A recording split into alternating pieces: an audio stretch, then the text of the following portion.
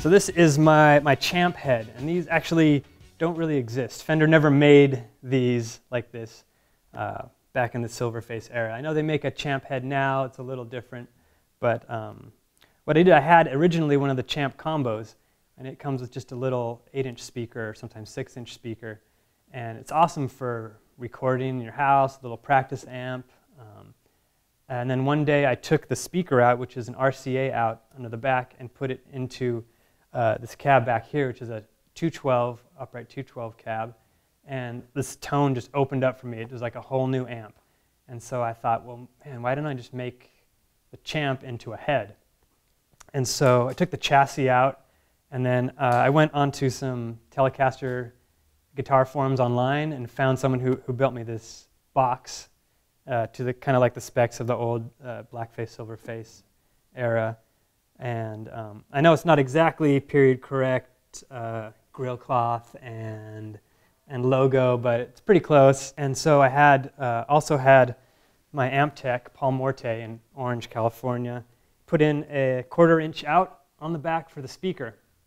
Because usually the speaker out is right under here where this arrow is, and it's an RCA. But if you're on tour with this thing, it's just so much easier to have a 1/4 inch out like your other amps to go straight into the cab. I think it kind of pained him a little because he likes to keep things pretty stock in vintage amps if he can. So he kept it working so that both of them work. So I can put this back into a combo if I want to and use it as a combo. But I don't know. I don't think I ever will because the thing just sounds so cool through a 212. And I usually use it in tandem with another 212 cab with a basement head. And you can have this thing just dimed at 10, and it's only about equivalent to like 1.5 on a basement. So it's a good complement to another second amp that you have on stage. But it also sounds really good in the studio through the 212.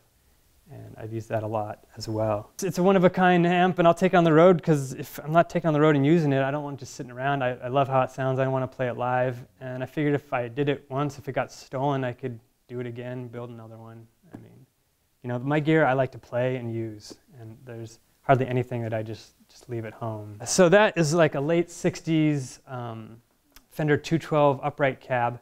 And they only made those for a few years, like the late 60s, early 70s, to go with like either the Bassman or Showman or Dual Showman or Bandmaster heads. And as soon as I bought one of those and played through it, it was such a unique sound that I had to have more. So I bought up a couple more. They sound so awesome. But I've done a little work to those as well, and to the other cabs like that I have. And I switched out the speakers for Celestions, some vintage 30s. And I rewired it, and there are 2 8-ohm speakers in parallel, which gives a 4-ohm load. And for some reason, 4 ohms to me sounds the best for Fender heads. It's kind of matched to most of the heads, like a Bassman or a Champ. And I rebuilt the baffle on that one because over 40+ years, the thing started falling apart a little. So I went down to Home Depot and had them cut me some wood, and then you know, stretched the grill cloth over it again and rebuilt that baffle so it's super solid right now.